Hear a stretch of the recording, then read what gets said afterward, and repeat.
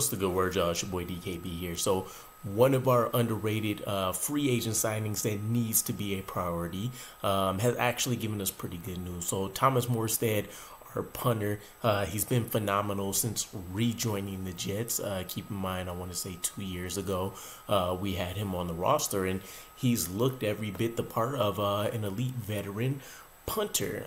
Now, given the struggles of our offense this year, I would say that magnifies the need even further, right? It's been jokingly put out there, but you can significantly make a case to say that Thomas Morstead has looked like a weapon for the New York Jets with his ability to not only get a bit of hang time under his balls, but how he's been able to field punts and pin opponents down within the 5-yard line on multiple occasions. I mean, that Giants game that we were able to come back and win, he single-handedly, led us to that victory, essentially outside of Zach Wilson's miracle, minute plus drive that he had to get us in overtime to get the win.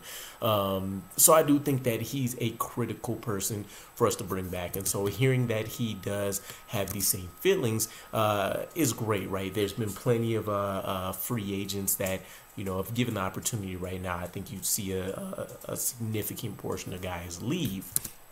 Now, what did he say exactly? He mentioned, I'm really happy with where I'm at, and I know Jets were happy with all that I bring to the team. This isn't hyperbole in any manner, right? There were multiple occasions where Robert Saleh made it a point to speak to how great of a job Morstead has done. We've seen, and I don't remember if this was the Giants game or another one, but we've seen Morstead break down and speak to how much he loves being in New York and kind of what it's meant to him with the trust that Robert Saleh and Brand Boyer have instilled in Thomas Morstead to be able to go out there and be aggressive in trying to pin guys down at the 5-yard line with the defense that we've assembled, and knowing that we were going to have challenges with Zach Wilson at the helm for this New York Jets offense during the season. So outside of that, I'm not looking at options right now. I'm really hopeful to be back with the Jets, and I think the Jets are hopeful to have me back. Hopefully we get something sorted out before free agency. And so that's really what put it over the top for me, right? A lot of guys kind of want to test the waters, see how things are going. But I want to say Morstead has been in the league for somewhere in the realm of 15 plus years now. But this isn't one of those situations where you want a veteran just for the purposes of consistency and having a veteran. He actually really showed out this season in what, for as great as he was, my only knock is that he shouldn't have been in this much of a position, right? One of the things that were concerning for me is he had 99 punts on the season. That's tied for an all-time New York Jets record. That's 9th most punts by any player since 2005. I want to say that led his career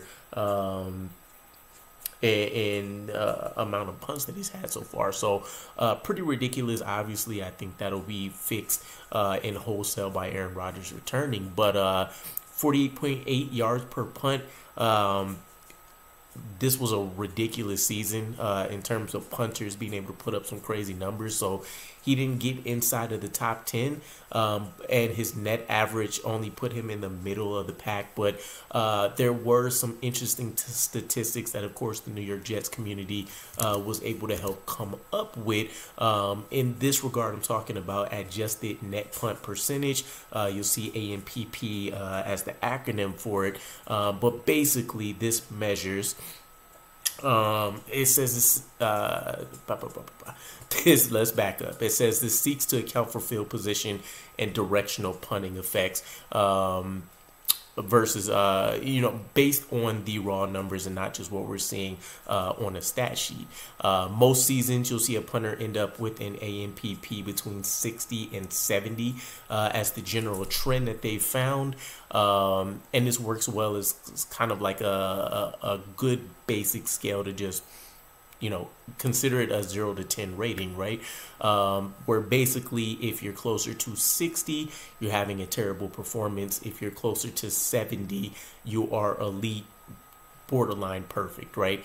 And so based on that measurement, Thomas Morstead had a 69 grade for the season. So I think that does account for a lot of what you may not see in terms of him statistically leading the league in a lot of categories. But I mean, if you just turn on the tape again, he single-handedly kept us in games. He single-handedly, I would say, do more than flipping the field. The amount of times he's been able to pin an opponent at the 5, which has helped the Jets over the long term of a game, right?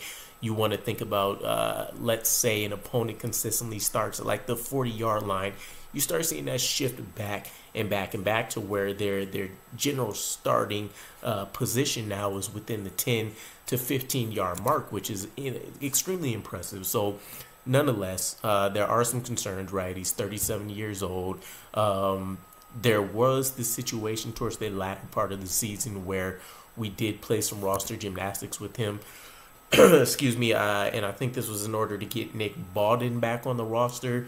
Ended up not being a big deal, right? He went unclaimed. We were able to bring him back. Obviously, he was in on the plan because there was some backlash, and we felt the need to speak. He felt the need to speak up about it.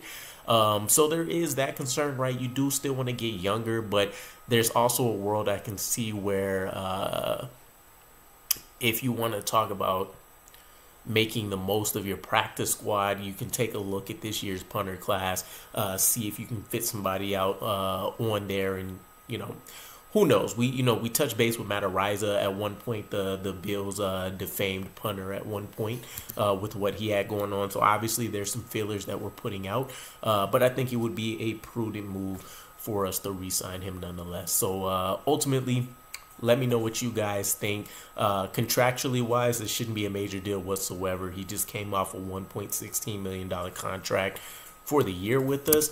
I think he'll be perfectly fine staying within that same range. At best, maybe 2 to 3 million if it's something crazy, but I would assume it's going to be incentive heavy. So yeah, those are my thoughts. Let me know what you guys think. I'll catch you again. Peace.